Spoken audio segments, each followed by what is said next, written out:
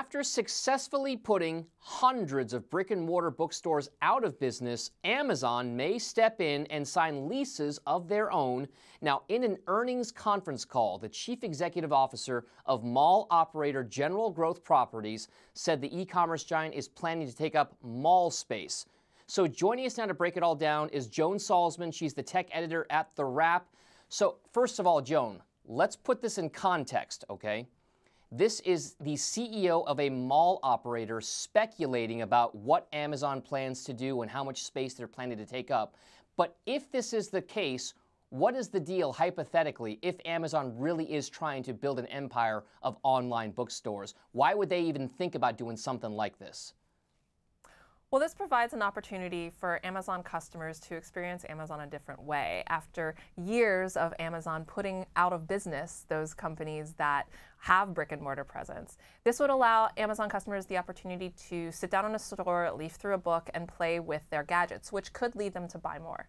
All right, so this is the interesting part. Amazon actually does have a physical bookstore, right? They opened that one up in Seattle, its hometown, last year. They sell books at the same price as the online store, which is generally less than what other retailers sell for. So how can Amazon afford to have these discounted book prices across perhaps a whole plethora of hypothetical bookstores in its business model? And remember, I guess the whole point of this is that they use user metrics that they know, because they know so much about us and our habits, to put the right books at the right price in some of these, at least hypothetical stores, right? Right. So one of the benefits that Amazon has right now is it's much more profitable than it ever has been. It just recently turned in its greatest profit ever, and it's posted 3/4 of profit in a row. Unfortunately, investors haven't been pleased with that profitability, and so Amazon has to look in other directions, perhaps ones that pressure margins now that it has the profit, to get that investor confidence back. All right, so let's say, for instance, Joan, that Amazon pursues this line of business here.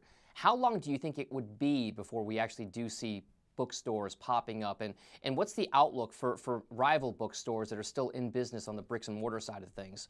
I mean, do we see them coming up really soon, in the next 3 to 5 years, hypothetically?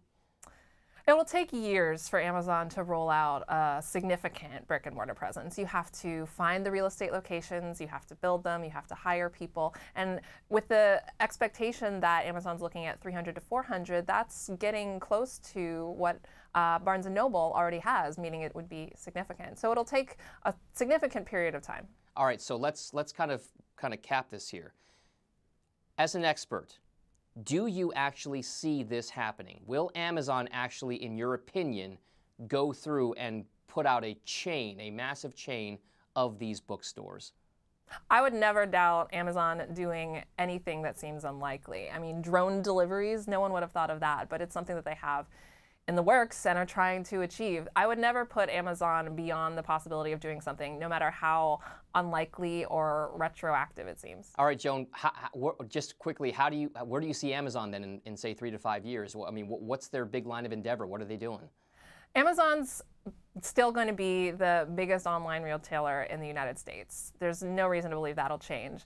But the thing that people have been paying more attention to are its business-to-business operations like Amazon Web Services, their server farms that provide backup for online companies like Netflix. Although it's not something that consumers see very often, it's where a giant part of their growth is coming from. Well, it seems like imagination, at least a lot of people's imaginations, are running wild right now with what Amazon could do in the future. Joan, thank you so much for joining us. Joan Salzman, tech editor at The Wrap. And thanks for watching. I'm Dominic Chu. Have a great day. Hey YouTube fans, I'm Landon Dowdy from CNBC. Thanks so much for checking out our channel. Here you'll find videos packed with all the info that you need to be smarter about your finances. Be sure and subscribe by clicking right here, and click on all the videos around me to see CNBC's original series Young Money, Tech Bet, Kramer's Mad Money, and all the latest from CNBC.